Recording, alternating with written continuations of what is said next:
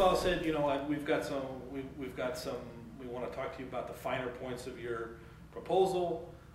And I asked him, you know, some questions of what, you know, can you tell me what, can you give me some information of what, you know, what you need to know? Is you know, can you tell me anything? Can you tell me this? Can you tell me?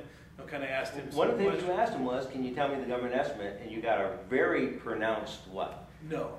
No, they're not going to tell you the government estimate. Right, and then but the follow-up, his follow-up sentence was, you're significantly higher than the government estimate. Right. Now, most people, when they hear a comment that you're significantly higher than the government estimate, their typical reaction is, I get a stomach ache that, oh my God, I'm not going to get the job, right? Experience? I thought it was great. Because I thought it was a great comment, because now I know that I'm the only bidder. Because why is he calling me if I'm significantly higher? Okay, that's number one. Number two, you have a tool that you learned exactly how to use in this workshop. What do we call it?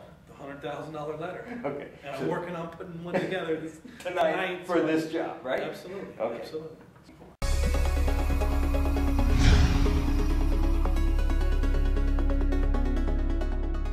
Absolutely. The negotiating part of things, the psychology of how you say it and what you say and the key words and things like that, I've never learned that.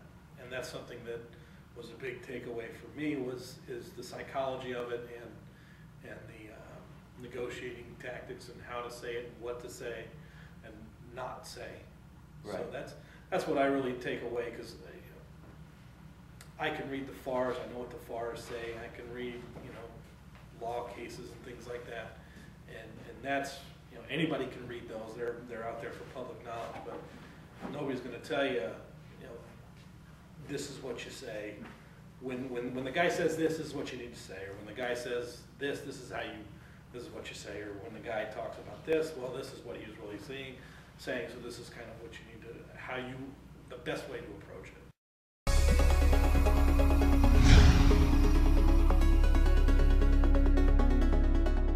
This $400,000+ contract, is it the National Park Service? $416,700 contract with the Bureau of Land Management in Natchez, on Natchez Trace Parkway in Mississippi.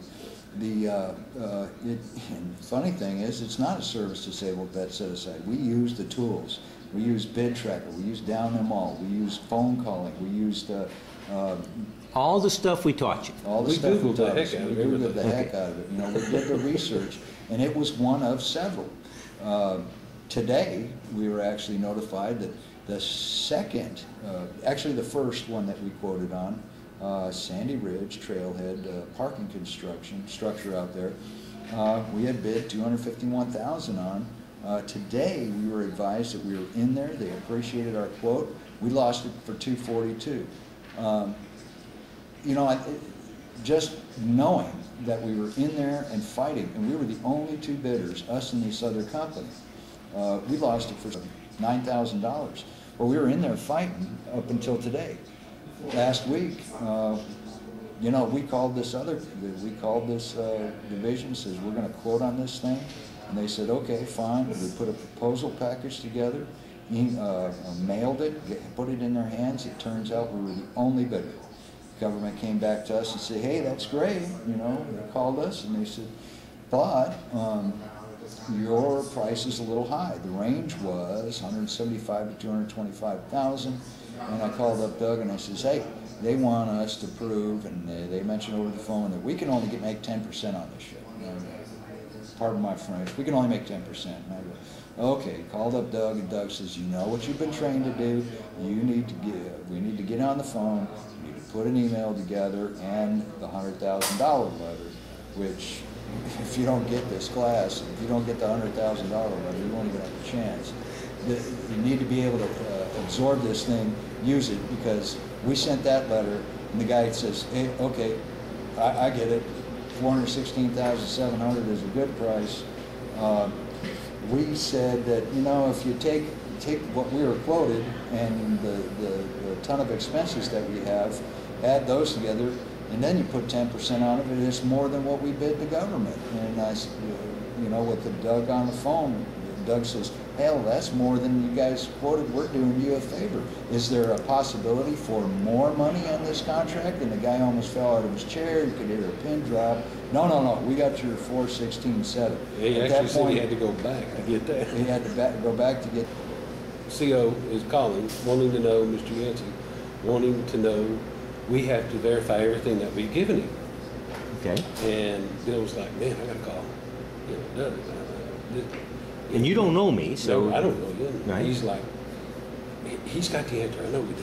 And he said, and he made the mention, he said, well, there's a $100,000 letter.